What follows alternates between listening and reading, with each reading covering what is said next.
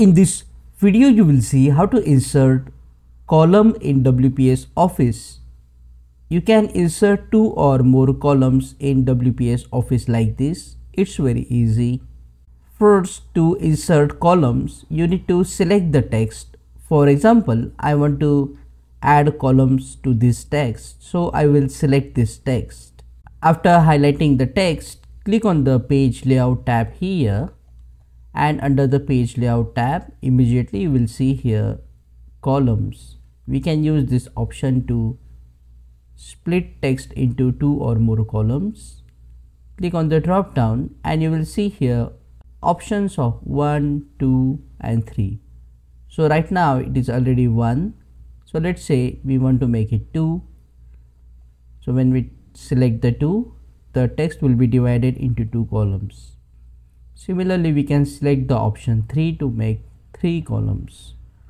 And if you go to more columns option here, you will see different options. The same 1, 2, 3 as well as left, right. And you can also specify the number of columns directly if you want large number of columns. And you can also set width and spacing if required. You can see the preview here, and if you want to add line between the columns, you can select this option line between, and you can see here the line is added in the preview. And this is most important, if you want to apply this setting to selected section or whole document. The whole document means this setting will be applied to all the pages in the document. But if you just select selected section, only the settings will be applied to the selected section. So just select the selected section and then click on OK. And as you can see, we have 3 columns with the lines in between them. In case you want to remove these columns, you can just select all the columns with the text.